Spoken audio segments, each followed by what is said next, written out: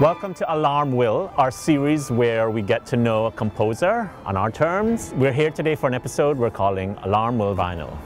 I'm here with composer Tyshawn Sorey and composer and pianist John Orfe, and we're going to go shop for some music. Let's do it.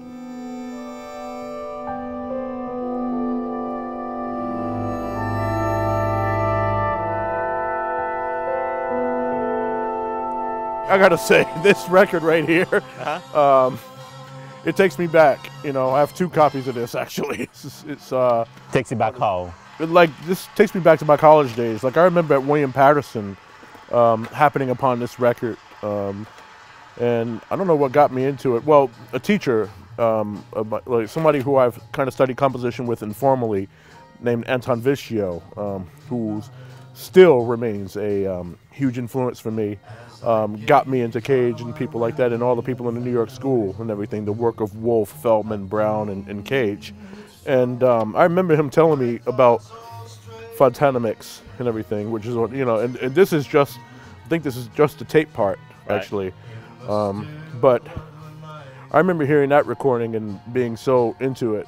That you got two copies of this. And I got two copies of it. And the Barrio on here, the Visage piece, that's somewhat overlooked. Like, I don't hear much people talking about that. Oh, they should. And what he did, what Kathy Barbarian did, because it's her voice, and so much of of his innovations were a result of his collaboration with her. With her, right? Exactly. I mean, but what was so unbelievable about this record, you know, even at that time when I was listening to Visage, was just the amount of stuff he was able to do with the voice, you know, on here.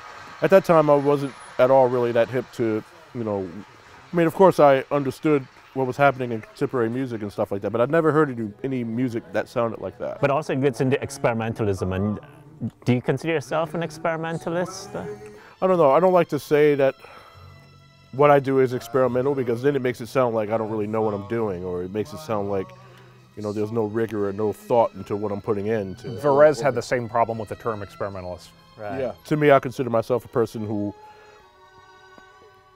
tries to organize this stuff in the most coherent and most lucid way that I can hear it and everything. I mean, I just write the music I most like to hear.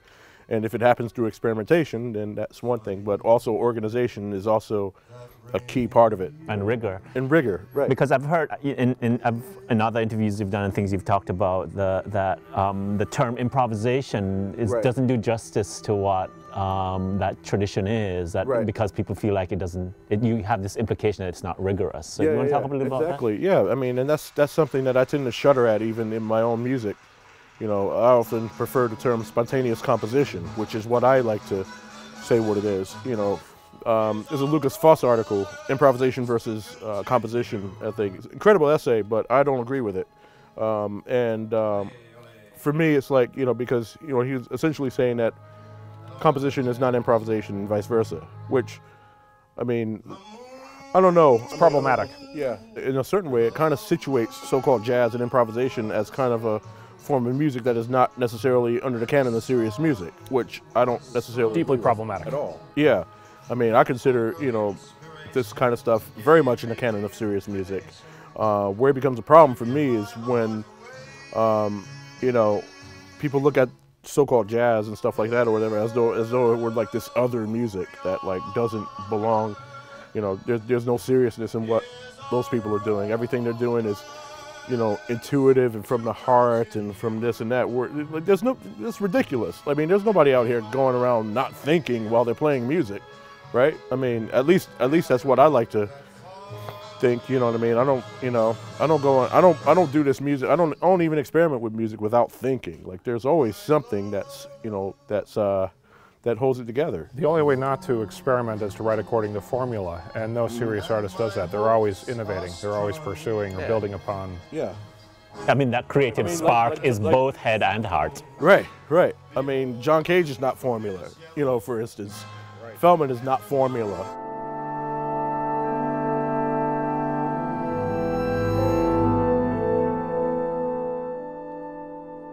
Within 4 seconds of a CD just coming to life in my car, you recognize the very track which was happening. And the box wasn't in view, so this was like instant mega cred. I'm like, holy cow, this guy just, must listen to everything. Yeah, I just remembered, I mean, that Ollie Wilson, and we'll get to this one in a minute, but the Ollie Wilson piece just, I mean, it floored me when I first heard it. Right. I mean, it was just incredible, like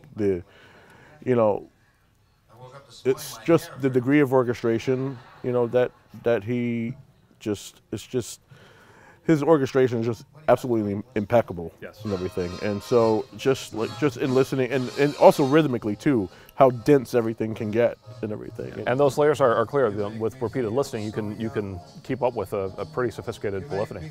Yeah, very much. A lot of polyphony there, in his work.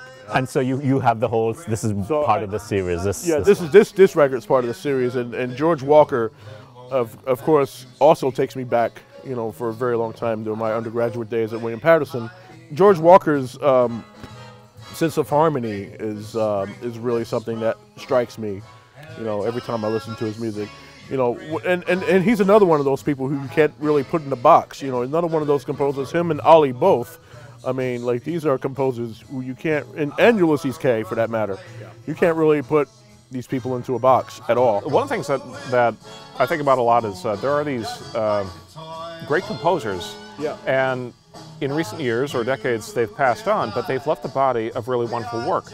And I don't feel comfortable just relegating them to the new music category, because they wrote great music that is reflective of its time, but it still says a lot, and it deserves wider exposure, and it shouldn't be marginalized with the new music subset. And that's the exact same attitude that I have about my own work. Also, like, I'm not, it's like I'm not about trying to be some kind of avant-garde, composer. Like, I don't care about that. I'm just doing my thing. I'm just writing what I like to hear, and that's it. Yeah. And whatever box you want to put it under, that's up to you. But I don't see those boxes, and they don't exist for me.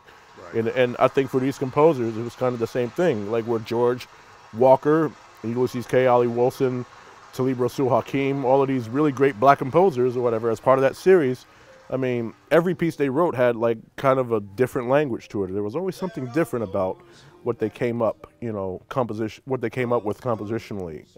It's just, it's fascinating to watch, and I agree with you when you say that, well, they're not, I would feel, when you say you would feel uncomfortable putting them into the category of new music or avant-garde music or something. It's like, yeah, that's how I feel about myself too. Like, in terms of not necessarily relating to this ideal of being the next avant-garde black composer. Like, that's not, I'm just doing what I want to do, and whatever language whatever language I'm expressing it in, it's, it's up, that's, as long as it's coming from a place of honesty and a place of sincerity, which it always does. I mean, speaking for myself, then yeah, I mean, it's perfect, if it's good in this area, it's good in this area, and if it's, that's kind of how it's. The label helps a little bit, but it can harm more than whether. Well, it can restrict. Yeah. When the label becomes restrictive, then people, large groups of people who should be exposed to this music don't have that opportunity,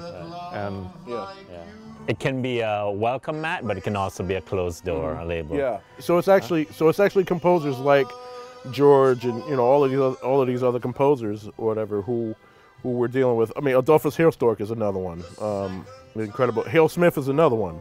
All of these incredible black composers, along with the work of the AACM that I've heard and everything. I mean, these are the people who told me, through their music, that it's okay to want to pursue this and do whatever you want to do and write the music that you like to hear, no matter how avant-garde or how whatever the term is. So I have a question, and it intersects with what we're talking about, labels and avant-garde and everything else.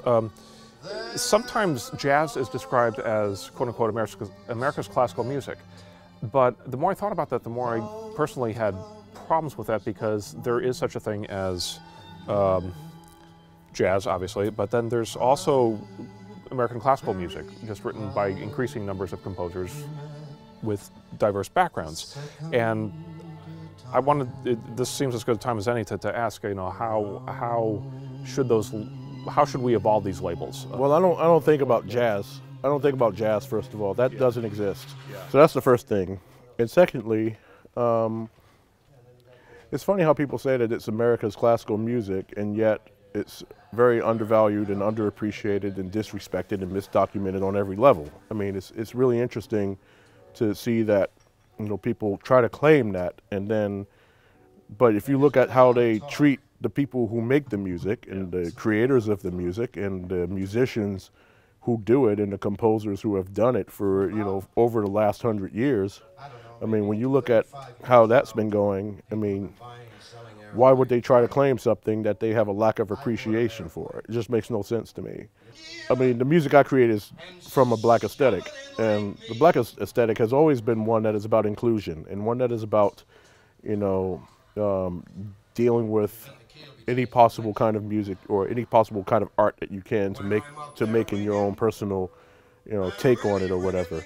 And so my music is in dialogue not only with, you know, Black American music, but also music of Africa, music of the Pacific, music of Asia, music of Europe. I mean, just, you know, music of India. I mean, pretty much anywhere. Like, all of these musics, you know, inform me in some way or another. And, you know, I mean, my work doesn't have to privilege notation. It doesn't have to privilege improvisation either, you know. So it can go, like I was saying before, it can go in any direction you want it to. As long as it comes from that place of honesty. Right.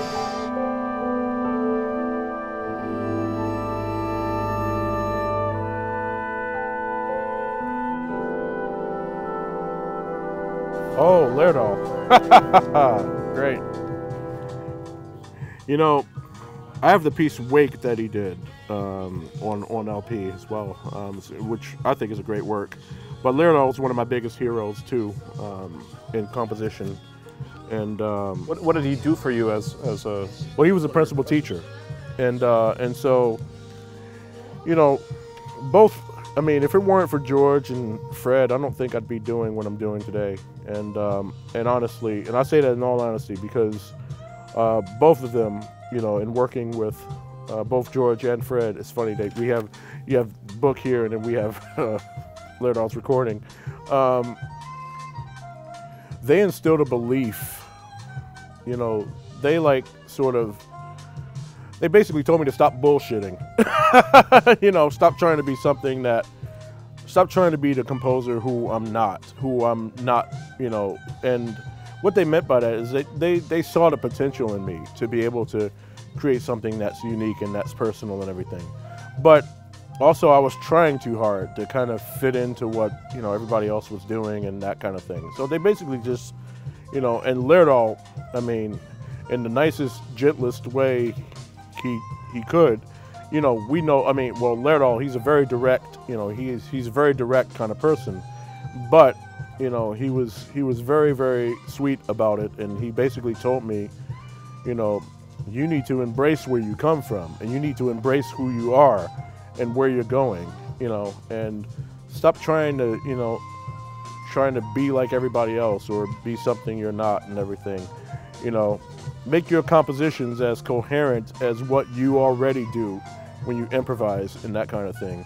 Okay. Not necessarily do something that mirrors, you know, what I do when I improvise, but at least do something with the same amount of coherency and the same level of craft, you know, that I put into my improvisation, into composition. And that was a very profound thing. And I remember crying in his office, you know, after him telling me that, because it was like, man, like, he is so right. Like, just like, why am I sitting here trying to do what all of my colleagues are doing? Like, you know, all of my colleagues are making different music, and I love their music and everything, but it's not me. You know, it's not really what I'm trying to do personally. You could do it well in each case, but but you needed to tap into that. Yeah, and I needed to get more into myself and to be more honest with myself and everything. And you know, both George and Fred were very much, you know, on me about that, you know, and they instilled a belief in me that I didn't think I'd ever be able to instill in myself, you know, and like they believed in me more than I believed in myself, which was a problem, because it's like, I need to get to a place where I can really define my own terms and get to a place where I can, you know, write what it is I want to hear without compromise and without feeling like, oh, well, what's my colleagues going to think, or Or even now, what are my teachers going to think? You know, it's like, it's about being honest with yourself. In art making, there are fears about the self and fears about others. And it's good to recognize which ones we're vulnerable to. Right. And the advice they gave you is golden advice for any young artist. Yeah. Find your voice, be yourself. Right. Pursue what is unique to you. And it works when that can hit you in a way that you're like, I understand what they mean now. Yeah. And it sounds like you had that moment in the office with their doll that day. The biggest problem was me feeling like I had to prove something, you know, through my composition, you know, and that, you know, and when a person can hear that, like that's telling, you know, it's really telling. And so I decided to get to a place where, you know, I want to write something that I really want to hear and something that I really want to do.